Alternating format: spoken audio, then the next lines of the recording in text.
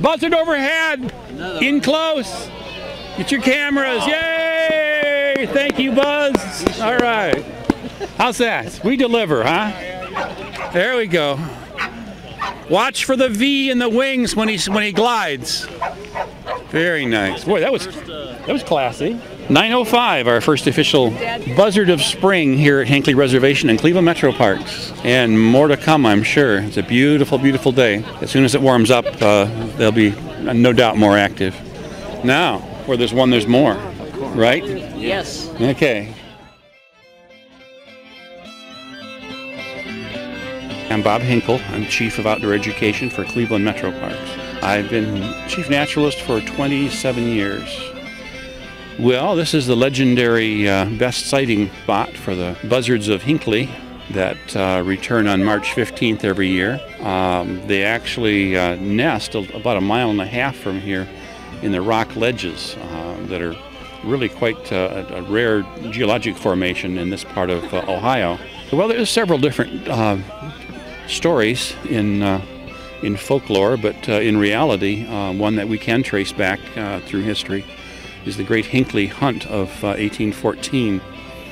The early settlers here, once they begin to establish themselves in the rich farmland that is Hinckley Township, decided that they were losing too many of their livestock to those predators, varmints as they called them, and that it was time to rid the township of the varmints. So on Christmas Eve of that year, they gathered every man and boy in the township and surrounded the township in a big square, armed with clubs and guns. And when the horn was tooted and the sound passed all around the square, the men and boys began to walk toward the center of the township. As they did, they drove ahead of them all of the varmints, as well as other game animals like deer and turkey and so forth, and killed them as they went.